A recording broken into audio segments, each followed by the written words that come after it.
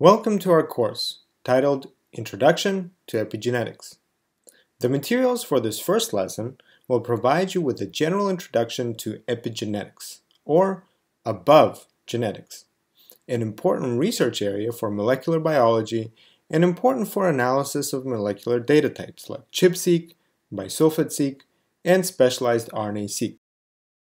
We hope to make these lessons informative for beginners and advanced users by touching on some important concepts, maybe without going into much detail where possible.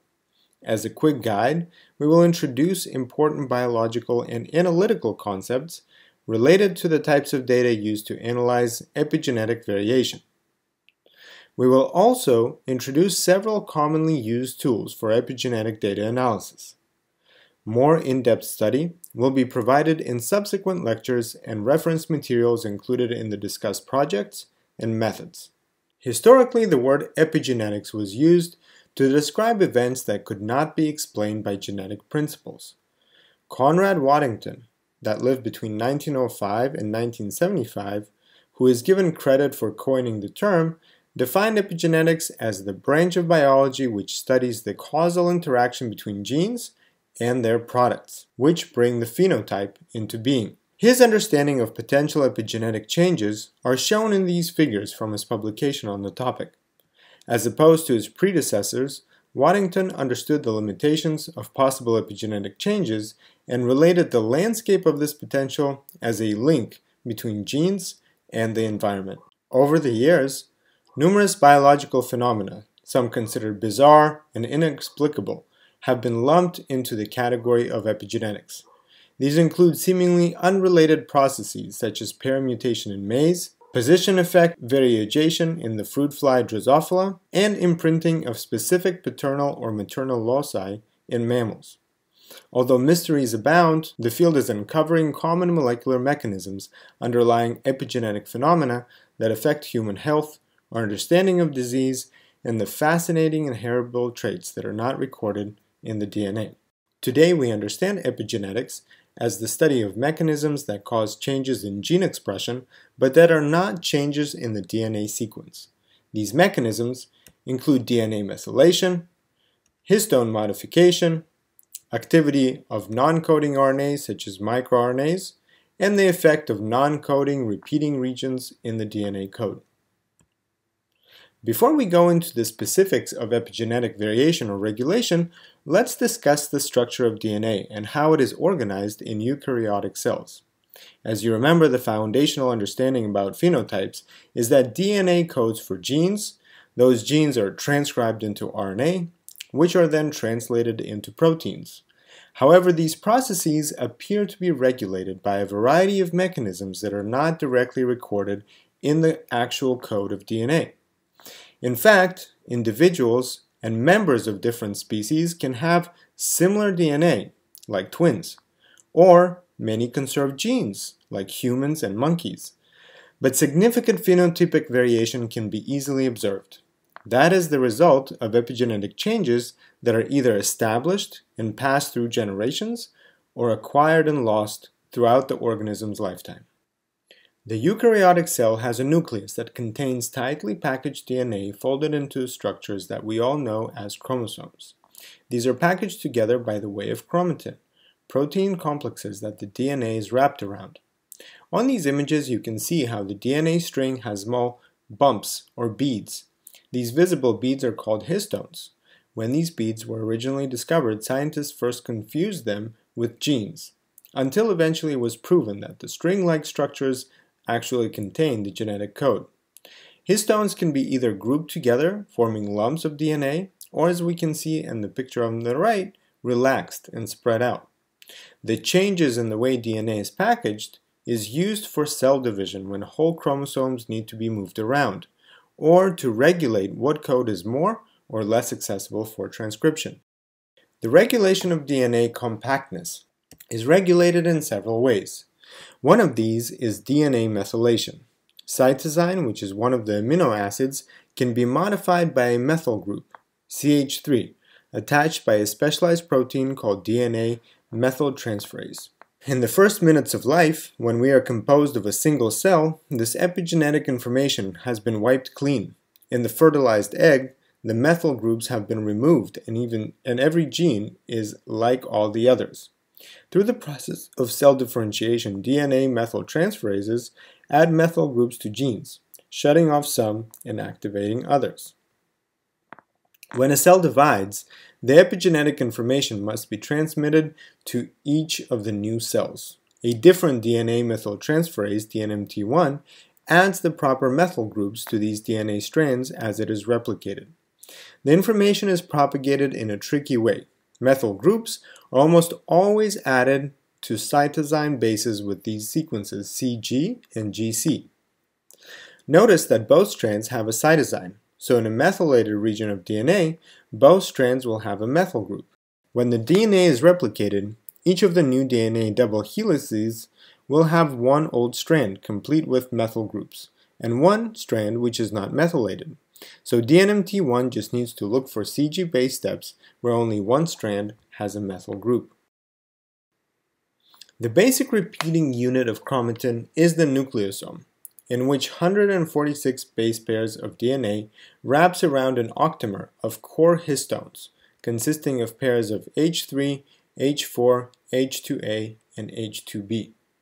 N-terminal tails of histones protrude out of the nucleosome and are subject to a variety of post-translational modifications such as acetylation, phosphorylation, ubiquitination, and lysine and arginine methylation. Acetylation was the first of these modifications to be linked with active transcription, and subsequently phosphorylation of histone H3 was found to cooperate with acetylation in translational activation. Some histone methylation events have also been associated with transcription activation and others with gene silencing. One important aspect of histones is that they can be changed to alter how much packing the DNA is capable of. There are several modifications that affect how well DNA is packaged. The basic regulation is done via groups of atoms that are at the ends of histones. These can be of several types and will have a positive or a negative charge that either attract them together or force them apart. The DNA region that is wrapped around the histones can be more or less accessible, causing variation in gene expression.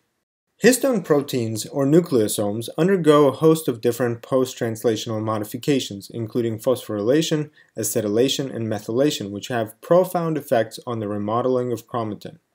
Histone modifications can function either individually or combinatorially to govern such processes as transcription, replication, DNA repair, and apoptosis. Methyl groups of atoms increase packing and acetyl group decreases packing. Also, phosphoryl group can be attached to the histones and cause a decrease in packing. These groups of atoms are attached to various types of histones at various locations. As the DNA is wrapped around the histones and can be more or less accessible, various positions of the DNA are affected.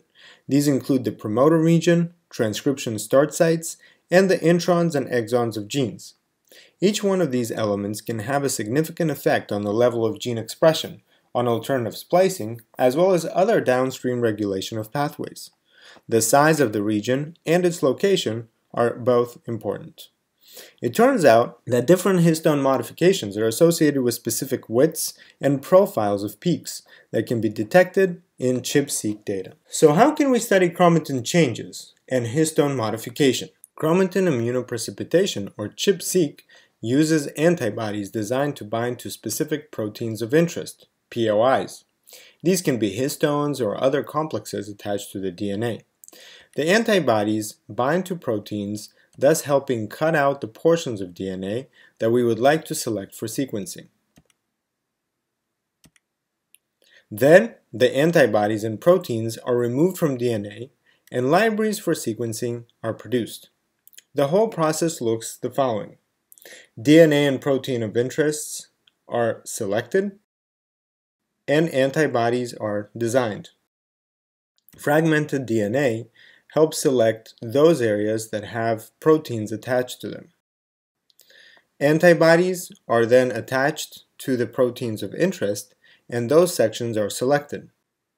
Then the DNA is released, and sequencing libraries are prepared. After sequencing, we analyze the data for peaks, looking for specific patterns that are associated with different histone modifications and the openness or closedness of DNA. The major goal of the ChIP-Seq analysis of signal distribution is to detect genome fragments that are enriched with upregulated signals. These fragments could be transcription factor binding sites, chromatin remodeling, or genome transcription events.